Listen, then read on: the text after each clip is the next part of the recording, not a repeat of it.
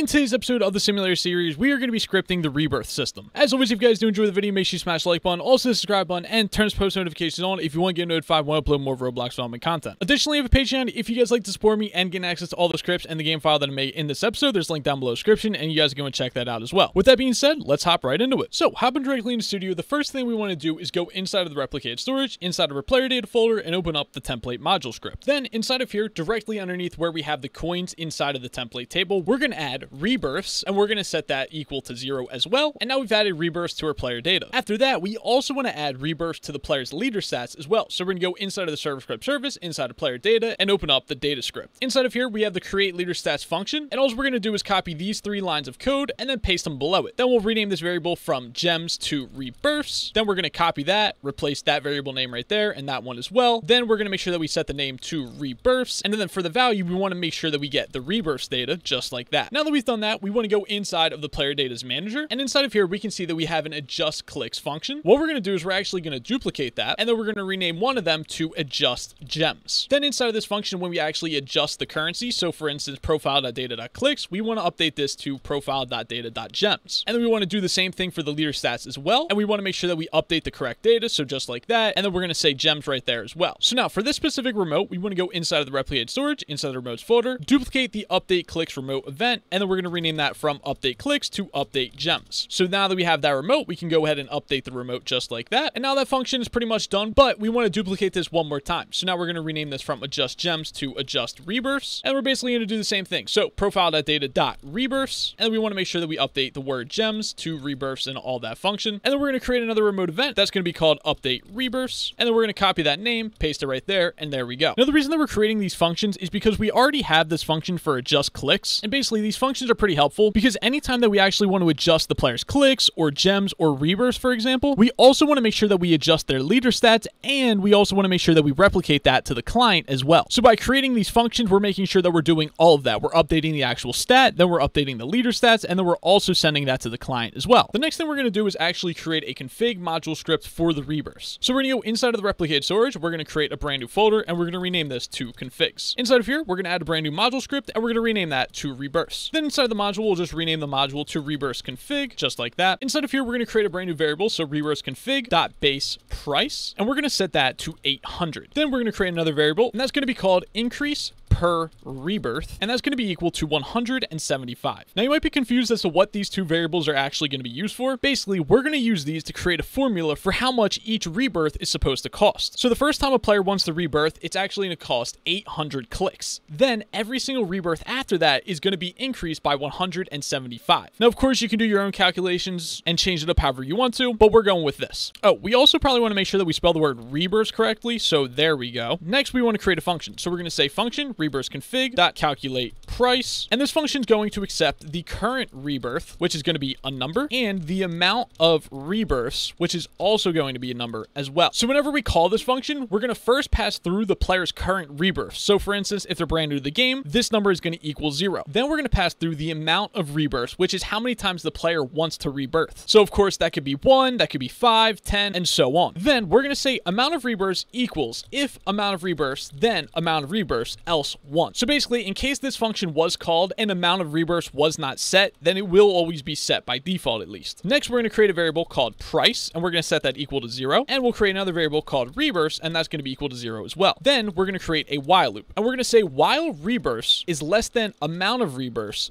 do. Then inside of here, we want to say rebirths plus equals 1, so that we add 1 to the rebirths variable every single time this loop goes through. And here's where we're going to start to do the equation. So we're going to say price plus equals rebirth config dot base price plus rebirths plus current rebirth, and then we're going to multiply that by rebirths config increase per rebirth. And the final thing that we want to do inside of this function is return price. There we go. Next, what we're going to do is actually start creating the rebirth system on the server. So we're going to go inside of the server script service, we're going to add a brand new module script, and we're going to rename this to Rebirth. We'll also rename the module as well, so Rebirth and Rebirth, just like that. Then inside of here, we're going to create a brand new function. So rebirth.rebirth, that will be the function name. That's going to accept a player and amount amount, which is going to be a number, and that's optional, so we can add a question mark to that. Also, we can make this parameter optional because we set it inside of here in case it wasn't included anyway. So now we're going to kind of do the same thing that we did with the other function. We're going to say amount equals if amount, then amount, else 1. Next, we got to create some variables for certain services. So we're going to get server script service, and we also want to get the replicated storage as well, just like that. Next, we're going to create a variable for the player data manager. So we're going to say player data equals require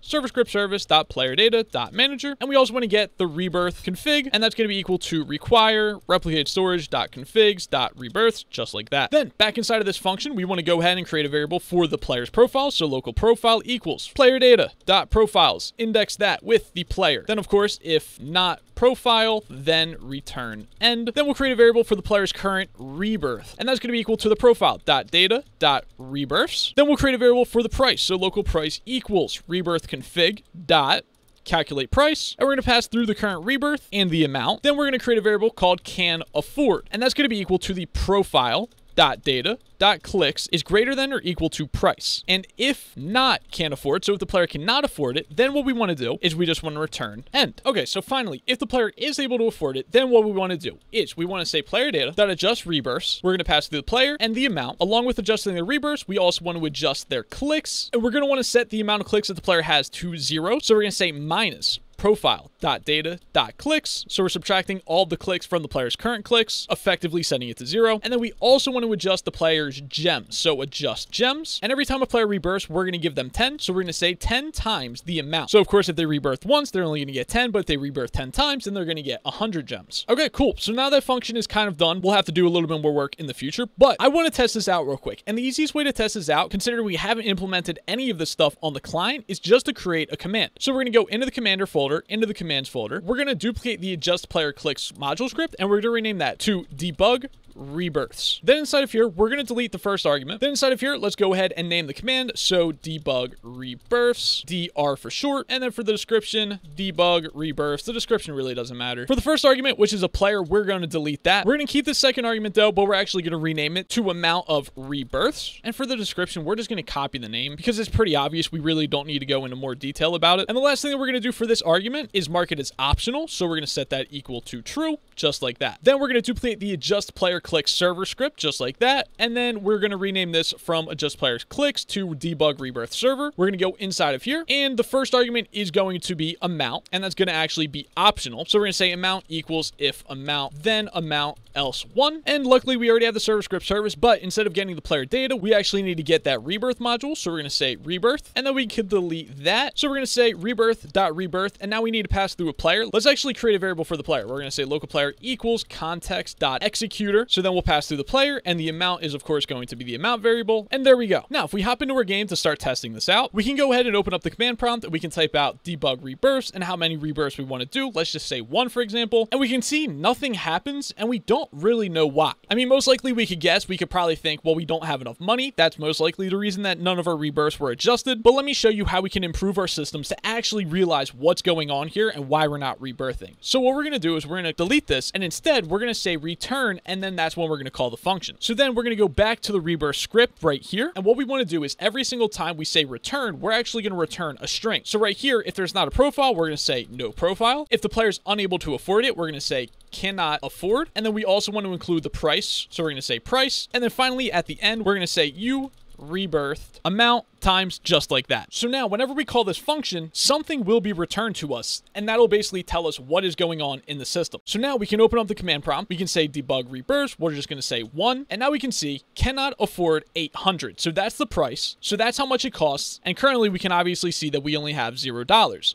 So what we're going to do is we're going to run the command adjust player clicks. We're going to say the player, and then we're just going to set our clicks to like 1000. And now when we say debug rebirth 1, so we want to rebirth 1 time, we can hit enter, and we can see you rebirth 1 times. We can see that our clicks have been set to 0, and we can see that our gems have been updated to 10, and our rebirths have been updated to 1 as well. So that means that this system is working perfectly. If we try to rebirth again, we can see it's not working. We cannot afford. That's the price for the next one. Let's just go ahead and set ours to like 100,000. Let's try to rebirth like 10 times, and now we can see you've rebirthed 10 times. We now have 110 gems and 11 rebirths and 0 clicks. So that's all working perfectly. So now that we were able to test out the rebirth system, we're pretty much done with the command. We don't really need to adjust that anymore. Most likely we'll just make some adjustments to the actual rebirth function itself, and then we can keep using that command to test it without having to actually update the command at all. Anyways, now that we sort of have the rebirth system implemented, one of the things that happens is every single time a player rebirths, their clicks multiplier actually increases. So if we go inside of the server script service and inside of this click script, every single time a player clicks, we're only giving them 1 click each time. But since we've just implemented the rebirth system, this number should be multiplied by the amount of rebirths that the player has. So what we're going to do is we're going to go inside of the replicated storage and create a brand new folder, and that's going to be called utils. Utils is short for utilities, and this is basically where I store scripts that can be used by a wide variety of scripts on both the client and the server. Anyways, we're going to add a module script inside of here, and we're going to rename that to stats. Of course, for the module, we can rename the module to stats as well. Then inside of here, we want to get the replicated storage. So now that we've got the replicated storage, we also want to get the player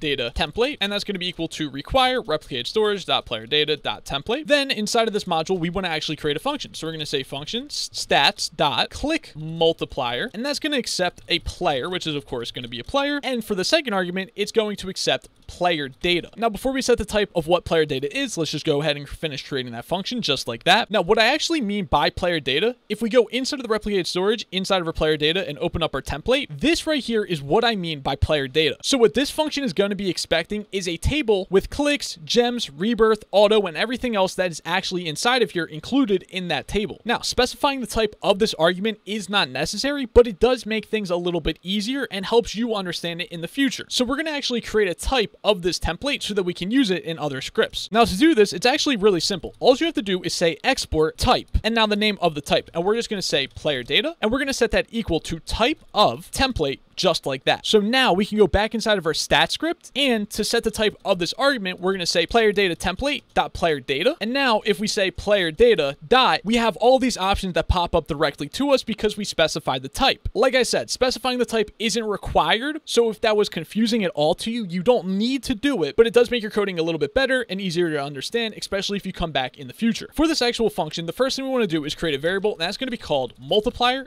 and that'll be equal to 1. Then we're going to create a variable for rebirths, and that's going to be equal to the player data dot rebirths. Then we're just going to add all the rebirths to the multiplier variable. And then finally, we want to return the multiplier just like that. So to actually use this, we want to go inside of our click script inside of the server script service right here. Then we need to get our stats module script. So we're just going to duplicate this. We're going to say replicated storage dot utils dot stats, and we're going to rename that variable to stats just like that. Then inside of the click function, we're going to say local click multiplier equals stats dot click multiplier, pass through the player, and now we actually have to get the profile inside of this function as well. So right after checking if the player is currently on cooldown, what we want to do is we're going to say local profile equals player data dot profiles, index that with the player. If not profile, then return end, just like that. So now that we have the profile, we can go ahead and pass through the profile dot data to this function. Make sure you say profile dot data because that's the player data. Then we can create a variable called reward, and that's equal to the click multiplier variable, and then we'll pass through the reward variable to the adjust clicks function, just like that. Now, there's actually one other script where we have to incorporate the click multiplier as well, and that's inside of this auto click script right here. So of course we need to get that stats module, so I'm just going to copy and paste the variable just like that. Then we need to find whenever we call the adjust clicks function, which is on these 2 lines right here. And now we're pretty much going to just do the exact same thing. So let's go ahead and just copy this code right here, go back to the auto click script and paste them. So stats.click multiplier, player, pass through the profile.data, then we get the reward variable and we paste that variable right there. Now we can actually copy this again, paste that, and there we go. The clicks multiplier is now applied to both the auto clickers and the normal clicking function as well. So now let's test if the click multiplier works. So we're going to use Commander to adjust our clicks, and we're going to just set them to like 100K. Then we're going to say debug rebirths, the amount of rebirths, let's just say 10. But actually, before we do that, let's go ahead and click. We can see we're getting 1 click per second. So then let's debug rebirths. We're going to say 10. And now when we click, we should be getting 11 per second. And we can clearly see that is working perfectly. So now that we've done all that on the server side, let's start working on the client side, adjusting the GUIs and things like that. So inside of the start GUI, the first thing we want to do is rename the Rebirth GUI to Rebirth, so not plural. Additionally, inside of the left GUI, inside of this frame, we have this frame called Rebirths, and we want to rename that to Rebirths, just like that. Now that we've done that, let's go inside of starter player scripts, and inside of the GUI folder. Inside of this folder, we have the currency script, and we want to open that. Now, do you remember how at the beginning of this video, we actually created a function called adjust gems, and then we also created a remote for adjusting the gems as well? Well, inside of the script, we basically want to add those things to it. So if we come down to the bottom of the script, we can go ahead and duplicate the update currency function call. And instead of saying clicks, we can say gems. And when we call the get data remote function, we can say gems instead of clicks as well. Additionally, for the remote event, we can actually duplicate this, rename the remote event to update gems, and update the function call as well to gems just like that. So now gems will be replicated from the server to our client, and it'll work smoothly. Now that we're done with that script, let's go ahead and actually create a folder inside of here, and we're going to rename this to currency. Then we're going to drag the currency script inside of there, and we're also going to duplicate this currency script and rename it to Rebirth. Now we're going to be using this script to basically listen for any time the player rebirths, and then we'll update this little Rebirths label right here. Now the reason I'm not using the currency script for this is because sometimes we want to do specific things with these two currencies right here, and most likely we're not going to want to do it with the Rebirths currency as well. So I think separating them is best to kind of stay organized, and keeping both the clicks and the gems in one file, I think that works perfectly fine as well. Anyways, we can delete a lot of stuff from the script. So we're going to delete all of those variables, and we're going to delete most of these functions. So just like that. Then we'll create a function. We're going to say local function update Rebirths. That's going to accept amount, which is of course going to be a number, and we can delete that line of code and this line of code as well. Then for the frame, we want to actually say instead of currency, we want to get Rebirths, and then we want to get the Rebirths labels. So let's go ahead, look inside of left, inside of the frame, inside of Rebirths. We have a text label inside of here called amount. So we're going to rename this variable to Rebirths, and that's going to be equal to frame.amount. Then inside of this function, we're going to say Rebirths.text equals format number, format compact, pass through the amount, and that's good on that. But remember, this text label actually says Rebirths semicolon and then the amount of rebirths that the player has. So let's rename this static variable right here to Rebirth text template. That's a decent name. Anyways, this is going to say Rebirth semicolon and then amount in all caps. So then what we can do is when we set the text, we're going to say Rebirth text template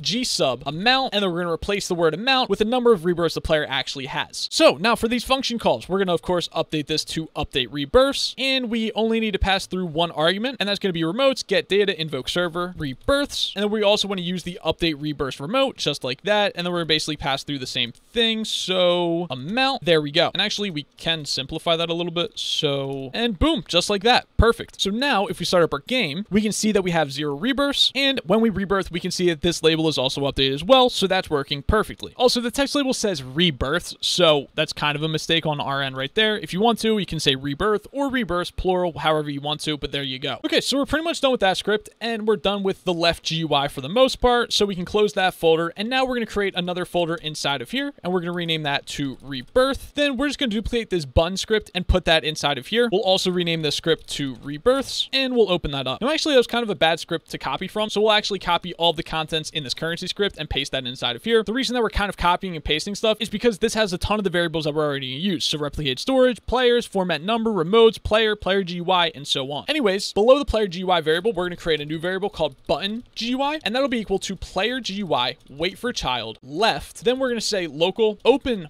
button equals button.GUI.frame.buttons.rebirths, just like that. So what this variable refers to is this button right here, the one that we're actually going to click to get the rebirths menu to open up. Then for the GUI variable, instead of saying left, we're actually going to say rebirth. And for the frame, instead of GUI.frame.currency, it's actually just going to be GUI.frame. And then we can delete a bunch of these variables just like that. We then want to create a local rebirths variable, and that'll be equal to frame.rebirths. We'll also create a variable called exit button. That's going to be equal to frame.exit. And we'll also create a variable for the container as well, local container equals frame.container. We also want to create a variable for the template, and that's going to be equal to container.template. And I'll expand this GUI so that you guys can see the stuff that we're referring to. So for example, the frame variable is equal to that frame right there. The container variable is equal to that container right there. The template variable is equal to that template. The exit button variable is equal to that exit button right here. And then of course we have the rebirths text label right here as well. We can also create a variable called unlimited button, and that'll be equal to container.unlimited. Then what we'll do is we will enable this GUI so that we can actually see it while we're working on it. Then for the rebirth text label right here, we want to create a constant variable for this text. So rebirth semicolon, just like we did previously. So we're going to go inside of here and we'll say rebirth display template, and that's going to be equal to rebirths semicolon amount in all caps, just like that. Then we can delete pretty much all those functions. We're going to go ahead and create a new function, local function update rebirth. That's going to accept amount, which is going to be a number. And inside of here, what we're going to do is we're going to say rebirths.text equals rebirth display template G sub, and we're going to replace the word amount with format number format compact amount, just like that. Then of course we want to call that function, and we want to pass through remotes.getData, invoke server, and we want to get the player's rebirths, just like that. And then of course we can listen to remote events, so remotes, update rebirths, on client event, connect, and we'll pass through the update rebirth function. There we go. We can also quickly script the open and exit button. So we're going to say open button.mousebutton one click, connect, function GUI.enabled equals not GUI.enabled. So if they click this while it's open, it'll be not visible, or if it's not visible and they click it, it will become visible. And then we can pretty much just copy and paste those lines of code, and we're going to say exit button instead of open button, and we're going to actually set that to false so that it's no longer open if we click the exit button. Okay, so with all that done, currently if we start our game, we can click on the Rebirth button. That will open or close this GUI depending if it's open or closed. If we click the exit button, that will close this GUI. And then also anytime we rebirth and at the beginning of the game, this text label will be updated right here that says rebirths and the amount of rebirths that the player currently has. What we then want to start doing is adding buttons to this so the player can have multiple buttons for rebirthing. So to do this, we're actually going to go back inside of the replicated storage, inside of the configs folder, and get the rebirths config. Now inside of here, we want to actually create another variable. We're going to say rebirths config.buttons, and that's going to be equal to a table. Now the way that the rebirth buttons work inside of Clicking Simulator is basically the player has 1, 5, and 10 rebirth buttons, all for completely free when they start the game. Then after that, players are able to trade their gems to purchase new buttons, which will basically allow the player to buy more rebirths at a single time. So the way that their table is going to be set up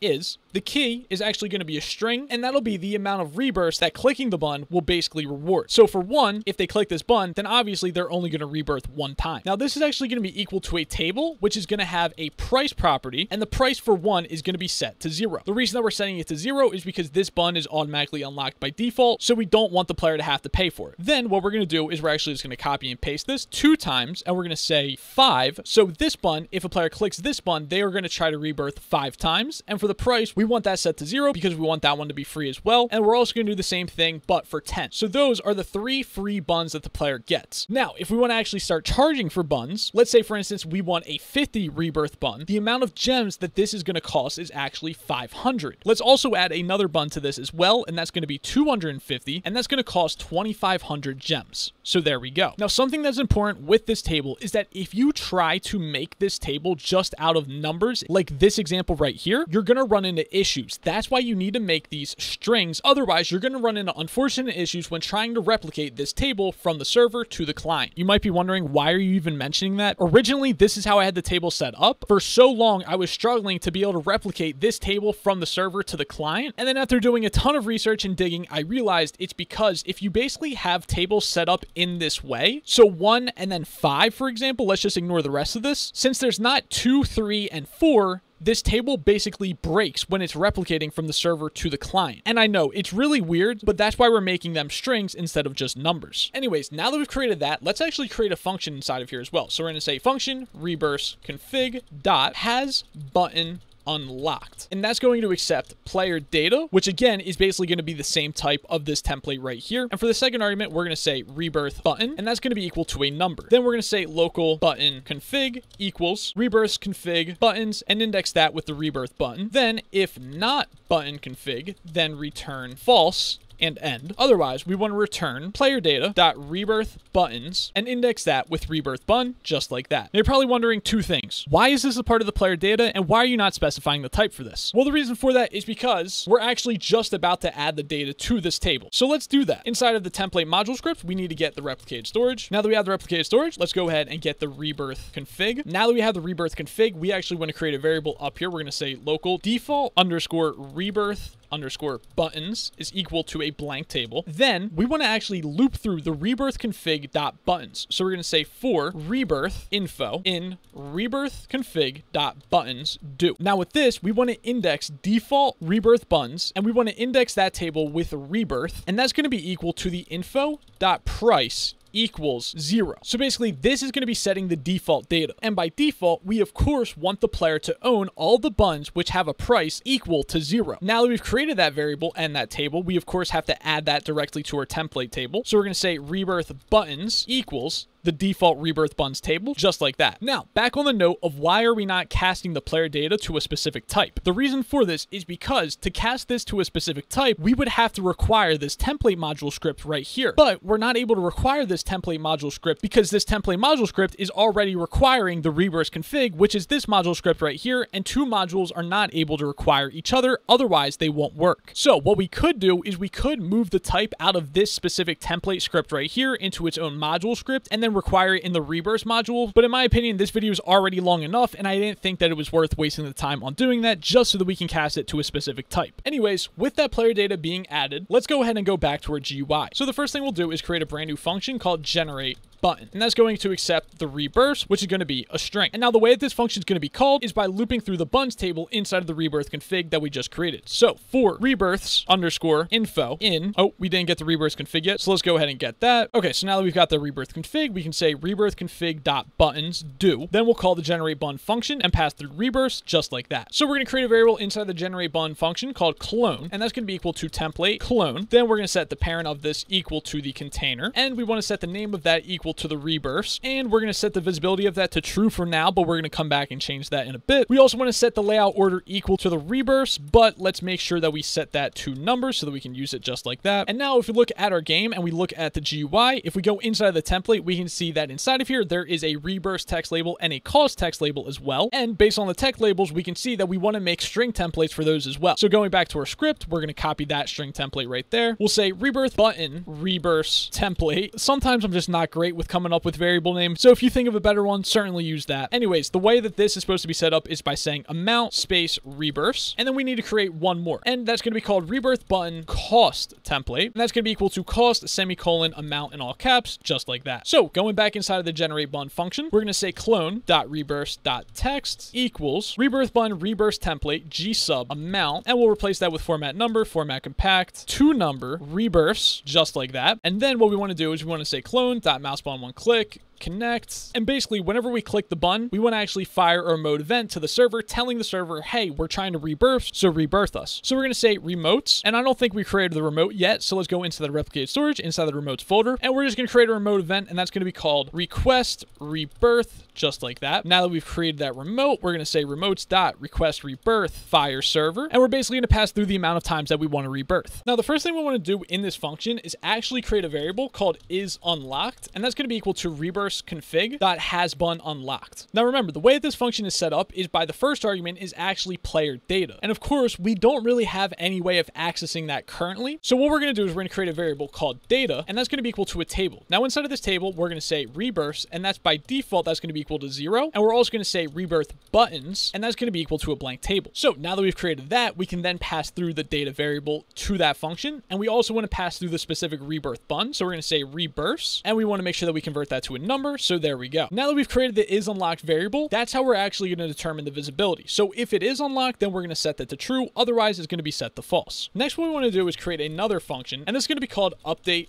button costs. And what we're going to do is we're going to loop through all of the children inside of the container. So we're going to say container get children do, just like that. Now we want to make sure that these are the specific children that we actually want. So we're going to say if not child is a text button, or child.name equals template, or child.name equals unlimited, then return end. So if the child is not a text button, or if it's named template or unlimited, then we just want the loop to keep going because that's not the child that we want to make changes to. Then we can create a new variable. We're going to say local clone, and we're actually going to set the type of this variable to type of template, and we're going to set that equal to the child. So we're basically creating this brand new variable just so that we can specify the typing of it, and when we specify the typing of it, it makes it much easier to work with. So now we can say .co, and we can see that it has the cost label right there, so it definitely becomes a lot easier to work with. What we then want to do is we want to say local rebirths equals to number clone.name, and we're going to create a variable for the cost, and that's going to be equal to rebirth config dot calculate price, and the player's current rebirth is going to be data dot rebirths, and then we also want to pass through the amount of rebirths, which is going to be rebirths. Then we can update the cost, so we're going to say clone cost dot text equals rebirth button cost template g sub amount, and we're going to replace that with format number, format compact cost.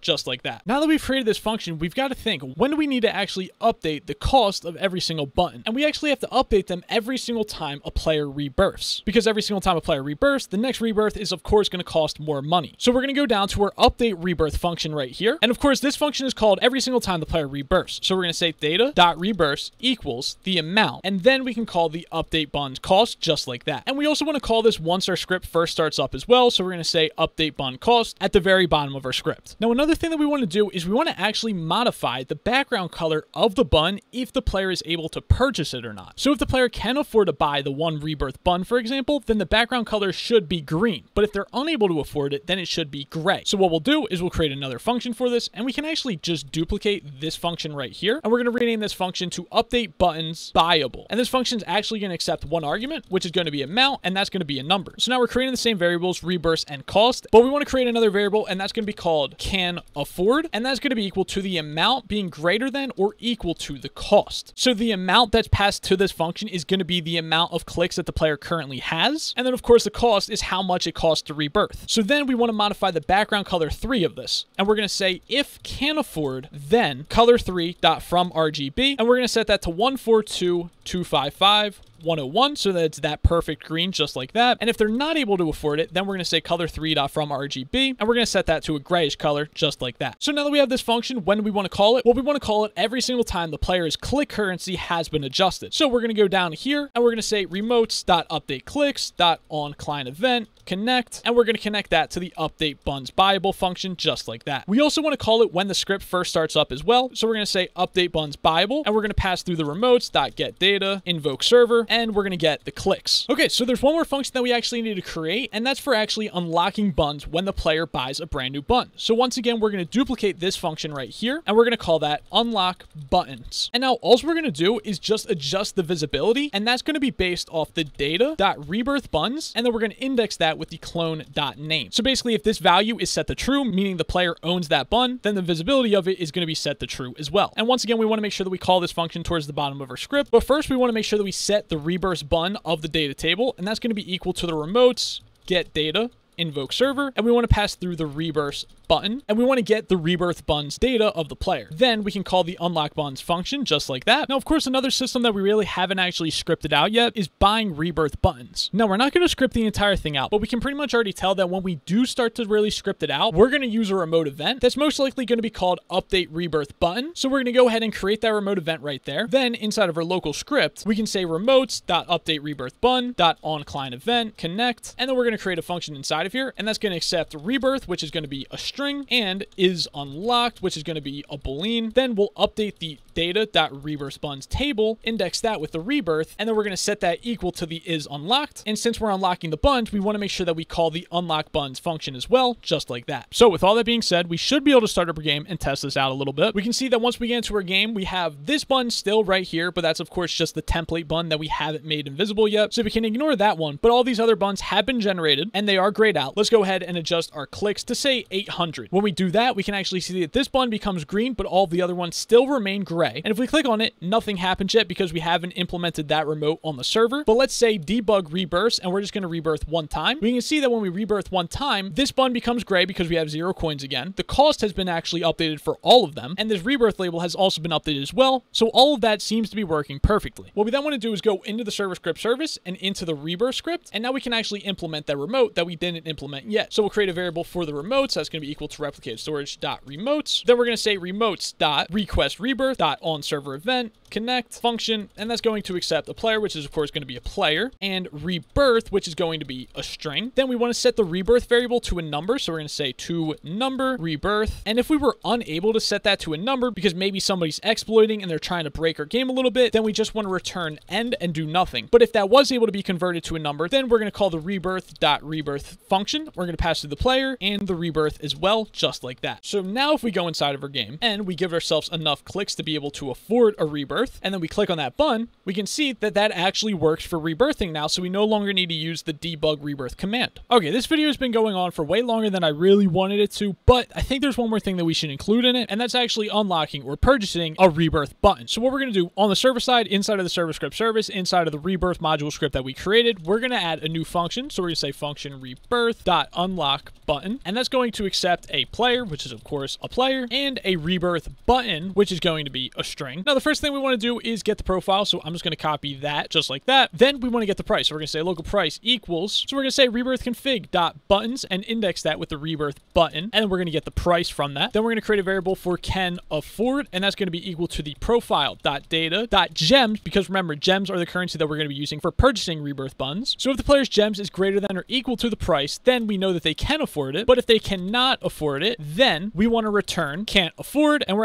basically just going to copy that exactly like that. Then we'll create a variable for is unlocked, which will tell us if the player already has this button purchased, basically. And we can figure this out by saying rebirth config dot has button unlocked. We'll pass through the player's data, so profile dot data, and we want to pass through the rebirth button as well, just like that. And when we're passing it to this function, we need to turn it into a number, so let's do it just like that. All right, so if is unlocked, then we want to return already unlocked, exclamation mark. Okay, so if the player can afford it and it's not already unlocked, then we want to unlock it for the player. So we're going to say player data dot adjust gems, and then we want to pass through the player, and we want to subtract the price from the player's gems. Then we need to update the player's rebirth button. So we're going to say profile dot data dot rebirth buttons, index that with the specific rebirth button, and we're going to set that equal to true. Then we're going to use our remotes, and we're going to use the update rebirth button remote, and we're going to fire client, pass through the player, pass through the rebirth button, and pass through true because we just unlocked that. So now we'll probably actually use this function in game whenever we start scripting the shop and stuff like that. But for right now, we'll just create a command so that we can test this out. So we're going to go inside of the server script service, inside of the commander folder, inside of the commands folder, and inside of here, we're going to duplicate the debug rebirth script, and we're going to rename that to debug rebirth button. We're going to open that up. Let's rename the command just like that, lowercase, and then DRB. For the description, it really doesn't matter. We're just going to say tries to unlock rebirth button. And then for the argument, the number is actually going to be the rebirth button. And we'll also set the description as well. We want to remove the optional property from that. And now we'll duplicate the debug rebirth server script, and we're going to rename this to debug rebirth button server. So there we go. We've got that. And now we can delete that first line. And all we have to do is call unlock button, pass through the player, and to string the amount, which we can actually rename this variable to